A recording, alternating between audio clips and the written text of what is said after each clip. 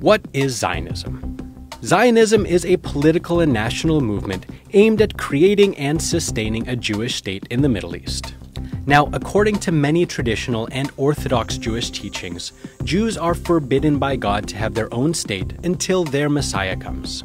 But this hasn't stopped Zionism from pushing towards that very goal. So where did this all start? Let's go back to 1897.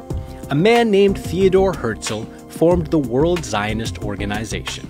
He advocated for the creation of a Jewish state in Palestine, and is even mentioned in the Israeli Declaration of Independence. It was tough to be a Jew in Europe at that time, with anti-Semitic sentiments rising.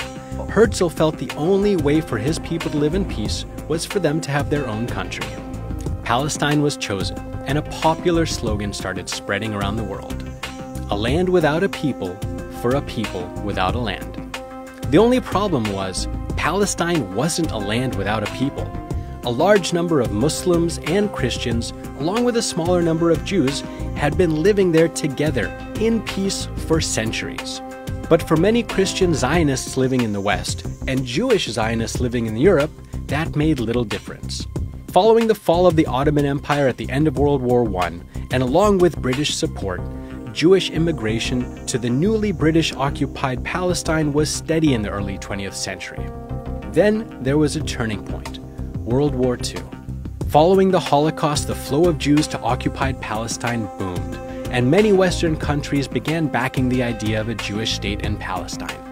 Although a UN resolution recommended both an independent Arab and Jewish state in the region, Israel went ahead and declared their independence in 1948, and was recognized by US President Harry Truman that very same day. The Zionist movement had achieved its main victory. In the period after its establishment, Israel carried out an invasion of neighboring countries, and at the end of 1967's Six-Day War, Israel extended its control in the region, displacing countless Christian and Muslim Palestinians. A year later, the 28th World Zionist Congress adopted the Jerusalem Program, a list of 5 goals, which are the current makeup of modern Zionism: the unity of the Jewish people and the centrality of Israel in Jewish life, the ingathering of the Jewish people in its historic homeland, the strengthening of the State of Israel, which is based on the prophetic vision of justice and peace, the preservation of the identity of the Jewish people through the fostering of Jewish and Hebrew education, and the protection of Jewish rights everywhere.